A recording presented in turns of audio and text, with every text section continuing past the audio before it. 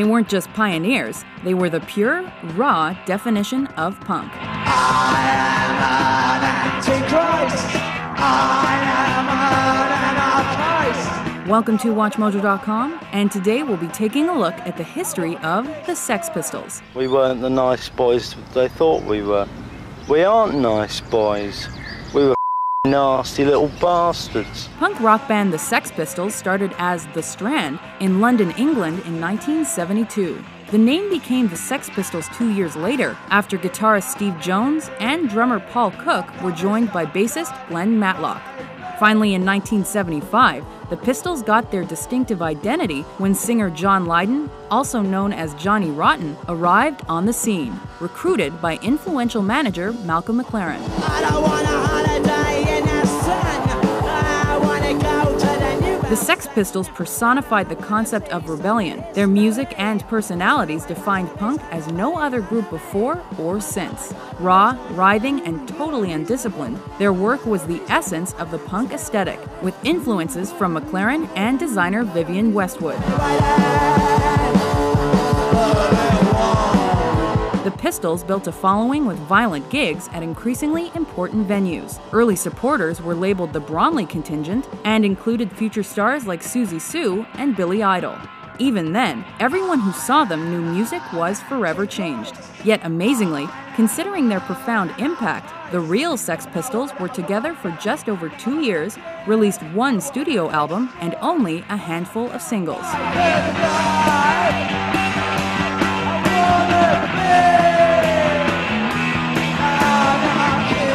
Signed to EMI in late 1976, they quickly unleashed anarchy in the UK.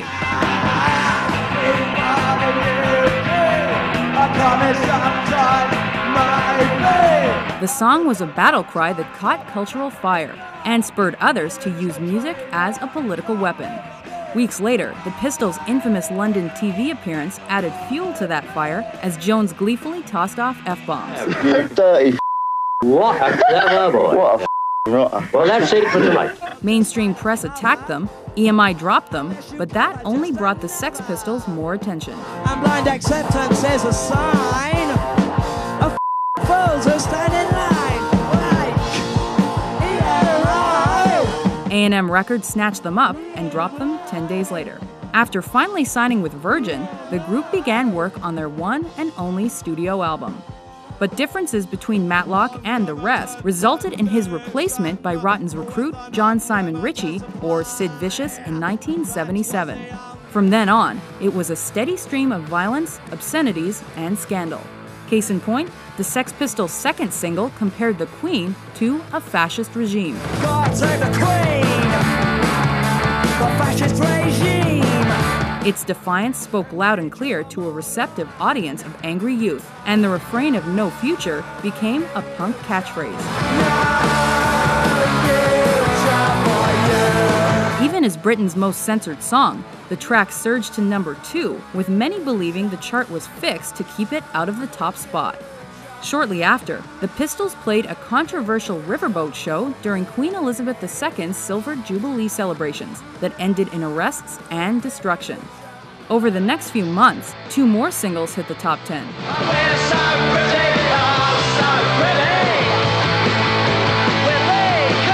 Finally, in late 1977, the buzzed-about album Nevermind the Bollocks hears the Sex Pistols debuted at number 1 in the UK. A savage attack on the establishment and good taste, the record's title made it the subject of an obscenity trial, as bollocks is a euphemism for a male body part.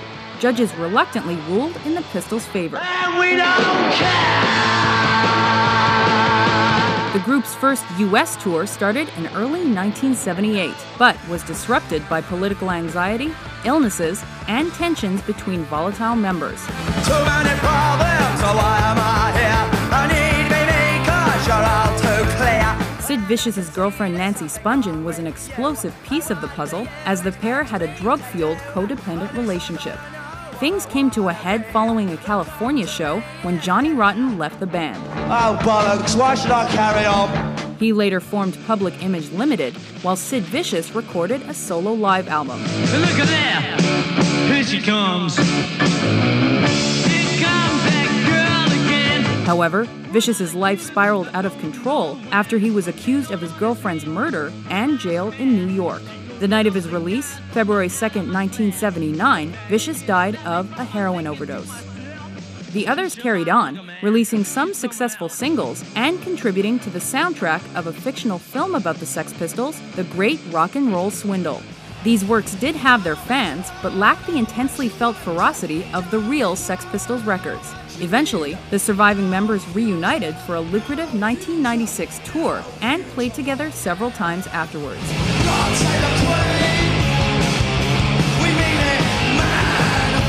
Despite their short existence, the Sex Pistols are consistently cited as one of punk rock's most influential bands.